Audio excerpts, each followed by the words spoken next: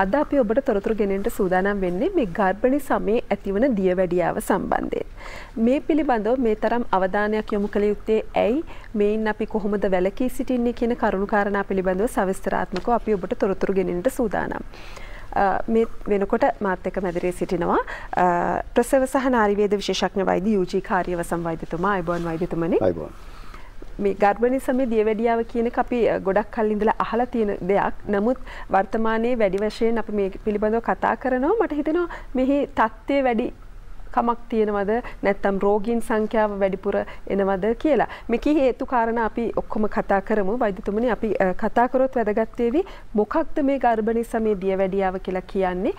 ඇයි අපි මේකට මේ තරම් අවධානයක් දෙවිය යුත්තේ? ඇත්තටම අංජලි දැන් අප කලින් කිව්වා වගේ අපි මේ රටේ නොයෙකුත් ප්‍රදේශවල වැඩ කරලා තිබෙනවා. ඊට අවුරුදු 15කට 20කට 25කට විතර කලින් අපේ වාට්ටුවල මෙතරම් මේ තරුණ මව්වරු සිටියේ නැහැ. මේ ගර්භණී සමයේ ඇතිවන දියවැඩියා රෝගයේ තත්ත්වයත් එක්ක. ඉතින් දැන් අපිට විශේෂයෙන් මේ කොළඹ ප්‍රදේශයේ සානිකුත් අදාසන ප්‍රදේශවල ගත්තාම අද මේ ගර්භණී සමයේ දියවැඩියාව සෑදෙන මව්වරුන්ගේ ප්‍රමාණය සැලකිය යුතු ලෙස වැඩි වෙලා තිබෙනවා. ඉතින් මේක බිය වෙන කාරණයක් නෙවෙයි. මේ කාරණාව දැනගෙන සිටින එක. ඒක ඊටාම සැලකිය යුතු ප්‍රමාණයක්. අපි ඇහුවොත් එහෙම මොකද්ද මේ ගර්භණී සමයේ දියවැඩියාව කියලා කියන්නේ කියලා මේක ප්‍රධාන වශයෙන් කොටස් දෙකකට බෙදාගත්තා. එකක් තමයි දැන් කෙනෙකුට දියවැඩියාව තිබෙනවා. ඒ දියවැඩියාව තිබෙන කෙනාට දරුවෙක් හම්බෙන්න ඉන්නවා. ඒතකොට ඒක එක වර්ගයක්. තවත් වර්ගයක් තිබෙනවා එයාට දියවැඩියාව නැහැ. හැබැයි එයාට මේ දරුවෙක් හම්බෙන්න සිටින කාල සීමාවේදී මේ දරුවෙක් හම්බෙන්න සිටීම නිසා රුධිරයේ සීනි මට්ටම වැඩි වෙලා මේ දියවැඩියා තත්ත්වයක් ඇති වෙනවා. ඒක මේ දරුවා හම්බුනාට පස්සේ හරියනවා. ඒක අපි හරි ගියාද නැත්නම් සාමාන්‍ය තත්ත්වයටපත් වුණාද කියලා දැනගන්න බබා හම්බෙලා මාසෙකමාරකින් විතර විශේෂ පරීක්ෂණයක් කරනු ලබනවා. OGTT කියලා පරීක්ෂණය. ඒ පරීක්ෂණයෙන් තමයි අපි දැනගන්නේ. එතකොට ඒ වර්ගයේ දියවැඩියාවක් තිබුණේ. ඒ නිසා ඒ කියන්නේ දරුවෙක් හම්බ වෙන්න සිටින අවදියේ දියවැඩියාවද එහෙමත් නැත්නම් කාලයක් තිස්සේ පවතින දියවැඩියාවද කියන එක. මෙතෙන්දී පුංචි ප්‍රශ්නයක් තියෙනවා වෛද්‍යතුමනි. මේ දරුවෙක් හම්බෙන්න ඉන්න කාලයේදී විතරක් එන දියවැඩියාව නැවත වතාවක් ජීවිතේ කොතනකදී හෝ මතුවෙන්න පුළුවන්. මතුවෙන්නට වැඩි ඉඩක් තිබෙනවා. ඒ අයගේ ඒ දරුවෙක් හම්බෙන්න සිටින දියවැඩියාව කෙනෙකුට හැදුණයි කියලා කියන්නේ ඒ අයට තමන්ගේ ජීවිතයේ වයස 40 45 විතර වෙනකොට දියවැඩියාවට හැදෙන්න තියෙන ප්‍රවණතාවය වැඩි. ඒකට ඒක අපි දැනගෙන ඉන්න ඕන. අනිත් එක තමයි මේ අපි කිව්වොත් එහෙම මේ දරුවෙක් හම්බෙන්න සිටින දියවැඩියාව කියලා අපි මේකට කියනවා හයිපර්ග්ලයිසීමියා ඉන් ප්‍රෙග්නන්සි කියලා.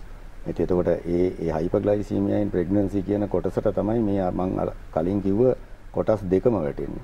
ඔබ දැනගෙන සිටිය යුතු දේ තමයි ඔබට මේ කුමන කොටසේ තියෙන දියවැඩියාවද තියෙන්නේ කියන එක නෙවෙයි. මේ දියවැඩියාව අනිවාර්යයෙන්ම පාලනය කරගත යුතුම වෙනවා. ඒක තමයි දැනගෙන සිටිය යුතු එක. එසේ නැතුව දරුවෙක් හැදීම සුදුසු දෙයක් නෙවෙයි. දැන් අපි කොහොමද මේක දැනගන්නේ? රෝග ලක්ෂණ පහළ වෙනවද? නැත්නම් මේකට විශේෂ පරීක්ෂණ කරලාමද මේක දැනගන්න පුළුවන් වෙන්නේ? ඒක තමයි අංජලි මෙතන තියෙන ලොකුම ප්‍රශ්නේ මේ දියවැඩියාව සම්බන්ධයෙන්. මේ දියවැඩියාව කියන එක රෝග ලක්ෂණ ඇති වෙලා කෙනෙකුට දැනගන්නට ලැබෙන්නේ නැහැ. කෙනෙකුට රෝග ලක්ෂණ තිබෙනවා කියලා කියන්නේ දියවැඩියාවේ ගොඩක් වැඩි වෙලා. සමහර රුධිරයේ සීනි මට්ටම ගොඩක් වැඩි වුණාම. එතන තමයි තියෙන ප්‍රශ්නේ මේ දියවැඩියාව හඳුනා ගැනීම. දියවැඩියාව හඳුනා ගන්න අපිට දියවැඩියාව තියනවද නැද්ද කියලා දැනගන්නට තියෙන්නේ රුධිර පරීක්ෂණයක් කිරීමෙන්. ඉතින් රුධිර පරීක්ෂණය අපි මේ ගර්භණී සමයේ දියවැඩියාව ගැන කතා කළොත් මේ සෑම ගර්භණී මාවක්ම තමන්ගේ පළමු සායනයේදීම මේ රුධිරයේ සීනි මට්ටම බලන පරීක්ෂණයක් කරනවා. ඒක බොහෝ විට නිර්දේශ කරන්නේ OGTT කියන පරීක්ෂණය. අපේ මවුරුන් මේක දන්නවා. ඒගොල්ලෝ ග්ලූකෝස් බීලා කරන පරීක්ෂණයක්. ඒක තමයි නිර්දේශිත පරීක්ෂණය. ඒක කරන්න සමහරට අපහසුයි. මුල මාස 3ේදී මේ වමනය වගේ ප්‍රශ්න නිසා. එතකොට සමහරට ඔබේ වෛද්‍යවරයා PPBS කියන පරීක්ෂණය නැත්නම් කෑම කාලා පැය දෙකකට පස්සේ කරන රුධිරයේ සීනි පරීක්ෂණය. එහෙම නැත්නම් HbA1c කියලා පරීක්ෂණයක් තියෙනවා. ඒ පරීක්ෂණය කුමන හෝ පරීක්ෂණයකින් මේක රුධිර පරීක්ෂණයකින් තමයි දියවැඩියාව ඔබට තිබෙනවද නැද්ද කියන එක නිශ්චිතවම දැනගන්න පුළුවන් වෙන්නේ. ඇත්ත තත්ත්වය නම් මේක ගර්භණී සමයේ මේ මවක් වෙන්නට ඇවිල්ලා පළවෙනි සායනයේදී කරගත යුතු පරීක්ෂණයක් නෙමෙයි. ඔබ දරුවෙක් බලාපොරොත්තු වෙන සිටිනවා නම් අපි අද කියන්නේ දරුවෙක් බලාපොරොත්තු වෙන සිටින කාන්තාවක් නම් ඔබ තරුණ වයසේ සිටියට කමක් නැහැ. ඊට මාස දෙක තුනකට විතර කලින් රුධිරයේ සීනි පරීක්ෂාවක් කරගෙන ඔබට දියවැඩියාව තිබෙනවද නැද්ද කියන එක දැනගන්න. ඒක තමයි අත්‍යවශ්‍ය. ඒක තමයි හොඳම විදිය. දැන් වෛද්‍යතුමා සඳහන් කරපු පරිදි අර මුල් කාලේදීනේ මේ වෛද්‍ය පරීක්ෂණය සිදු කරන්නේ. නමුත් මව්වරුන්ට ඇති වෙන්න බැයිද මාස 6කට 7කට පස්සේ දියවැඩියා වෙන්න බැරිද? ඇති වෙන්නට පුළුවන්. අපි අර කලින් කිව්වා වගේ ඒක ගර්භිණී සමයේදී ඇති වෙන දියවැඩියා. එතකොට මේක මාසෙන් මාසෙට අපි පරීක්ෂා කරන්න ඕනේ? නෑ, අපි එහෙම පරීක්ෂා කරන්නේ නෑ. ඒක ඔබලාගේ සායනයේදී ඔබලාට කොයි අවස්ථාවලද මේක පරීක්ෂා කළ යුත්තේ කියන එක නිර්දේශ කරනු ලබනවා. මේක අර මම කිව්වා වගේ ඒක තමයි කලින් ඇයට දියවැඩියා තිබිච්ච ඇයට දරුවෝ හම්බෙන්න ඉන්නවා. එහෙම නැත්නම් දරුවෙක් හම්බෙන්න සිටීම නිසා දියවැඩියාව හැදෙනවා. අපි මං හිතන්නේ වෛද්‍යතුමනි කතා කරොත් වැදගත්ම වේවි මේකේ අතුරු ආබාධ මොනවද? දරුවට මේකෙන් හානියක් වෙනවද? අම්මා කෙනෙකුට තියෙන ලොකුම බය මේකනේ. මේක තමයි මේකේ තියෙන අම්මා කෙනෙකුට බිය විය යුතුම කාරණේ. මොකද මේකේ ලොකුම හානිය තියෙන දරුවටයි. දැන් මේ දියවැඩියාව නිසා සාමාන්‍ය මවකට මේ දියවැඩියාව නිසාම මවකට තියෙන හානියට වඩා ඊටාම බරපතලයි මේ මවගේ දියවැඩියාව නිසා දරුවට තිබෙන හානිය. දරුවගේ ජීවිතයට තර්ජනයක් තියෙනවද? ඔව්. මොකද මේ දැන් දරුවේ මමගේ රුධිරයේ සීනි මට්ටම වැඩි වෙන හැම වෙලාවකම දරුවාගේ රුධිරයේ සීනි මට්ටමත් වැඩි වෙනවා. මේකේ ඒ නිසා මුල්ම මාස 3ේදී මුල් සති 12 විතර ඇතුළත දරුවෙක් ගබ්සා වීමේ අවදානමක් මේ නිසා තිබෙනවා.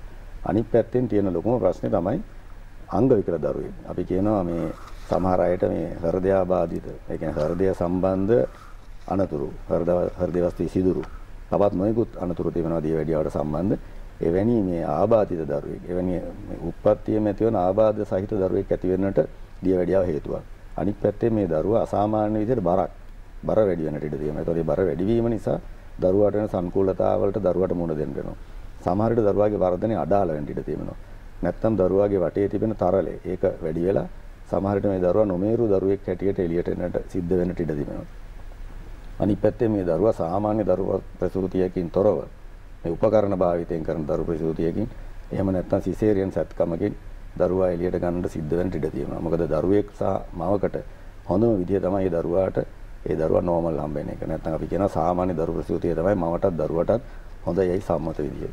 ඉතින් බබා හම්බුනාට පස්සෙත් බබාටත් නොයෙකුත් අතුරු ආබාධ. මේ නිසා මේ දියවැඩියාවේ ප්‍රශ්න නිසා උදාහරණයකට රුධිරයේ සීනි මට්ටම අඩු වෙලා බබාට සමහර ෆීට් වගේ තත්ත්වයකට එන්න පුළුවන්.